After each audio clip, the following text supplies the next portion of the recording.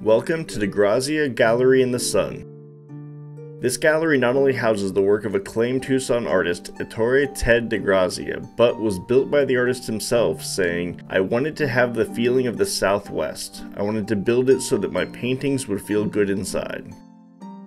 What led to the artist building a 10-acre National Historic District? His original Tucson studio on Campbell Avenue and Prince Road had begun to feel cramped by the late 40s as the city of Tucson continued to encroach on his gallery, and he looked for an escape. So, in 1949, he purchased 10 acres of land in the Santa Catalina foothills with no electricity, water, or other services, and began to build a chapel, his home, and his gallery. It was constructed with adobe bricks that were made on site. With its rock floors, interior murals, and open-air roof, the Mission in the Sun was built in honor of Padre Eusebio Kino and dedicated to the Virgin of Guadalupe, whose image DeGrazia painted onto the adobe altar.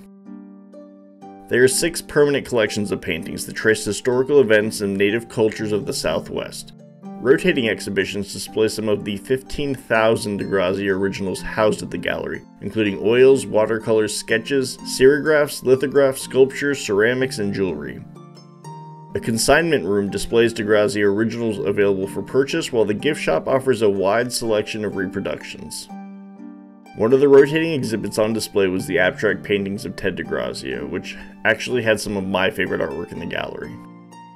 So, where should we check out next?